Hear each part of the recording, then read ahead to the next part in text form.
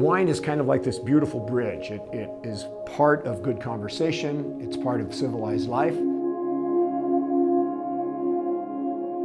I love the diversity of it. I love that it can be grown and produced in so many places around the world. And I love the people you meet. We are in the Walla Walla Valley in the small little agricultural town of Loudon, Washington. Walla Walla is in the southeast corner of the state. We're diagonally more or less a 4-hour drive from Seattle. We have Cascade Mountains that create the Columbia Valley or Columbia Basin where most of our wine grapes and most of our agriculture is. We do Bordeaux varieties. Cabernet, a lot of Merlot, Cabernet Franc, and people like our wines. The wines from Walla Walla have great fruit, but they also have a very distinct sense of place. Asking, do you have a favorite wine? It's like asking, do you have a favorite child? And occasionally you can say, well, I prefer one over the other for a short period of time, but the fact is you love them both. And I feel that way about my wine. If you look at most great wine regions around the world, there's also fabulous food that is grown in those same places. Northwest cuisine, in my opinion, is just really simple, fresh food. I think Seattle's super special because it has the best products, in my opinion, in the world. You know, we've got the best crab, we've got the best salmon, we've got the best mushrooms, we've got the best apples and pears. It really is one of those scenarios where you're like, we just try to take it and not mess it up.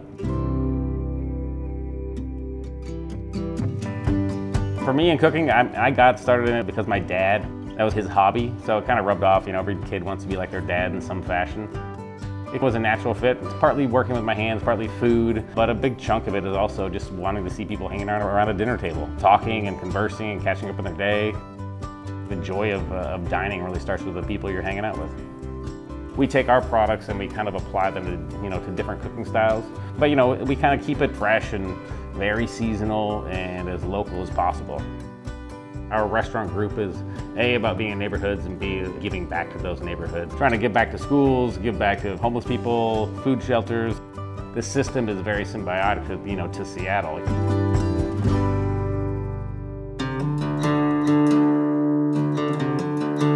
I think beer brings people together. It creates a unique relationship or way to socialize with friends, and you kind of feel good after 2 pints too.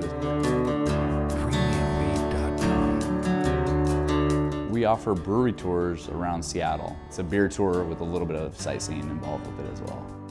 We take our guests behind the scenes, kind of provide that VIP unique experience to show what beer's all about, how it's made, different styles, the varieties, and they get to taste beer along the way too.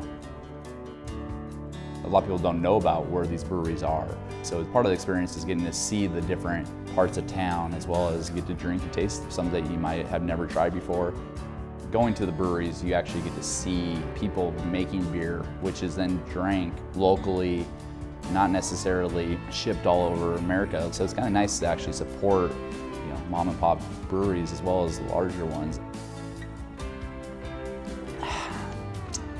Yeah, there's just something about beer that gets people, to socialize and chat and create good conversation and friendships. And complete strangers after 2 pints are friends, or they're sharing an experience together and they bond over the beer.